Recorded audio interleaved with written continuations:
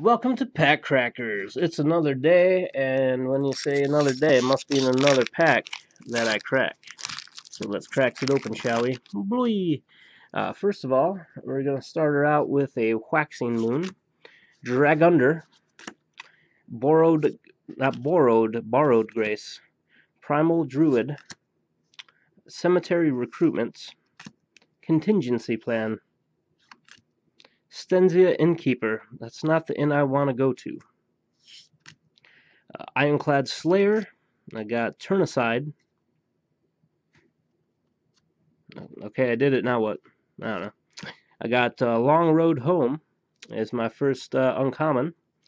It's a 2-drop instant. Exile target creature at the beginning of the next end step. Return that card to the battlefield under its owner's control with a +1/+1 counter on it. Then I got a Ruthless Disposal, a 4-drop sorcery, and as an additional cost to cast this thing, discard a card and sacrifice a creature. 2 target creatures each get -13/-13 until end of turn. So that's a good Eldrazi killer right there. Then I got an Incendiary Flow, a 2-drop sorcery. Deals 3 damage to target creature or player. If a creature dealt damage this way would die this turn, exile it instead. And my rare is a Distorted Mindbender, an 8-drop Eldrazi insect, and it's 5/5 with a Merge 7. And when you cast this thing, target's opponent reveals his or her hand. You choose from it a non-land card with converted mana cost 3 or less, and a card with converted mana cost 4 or greater.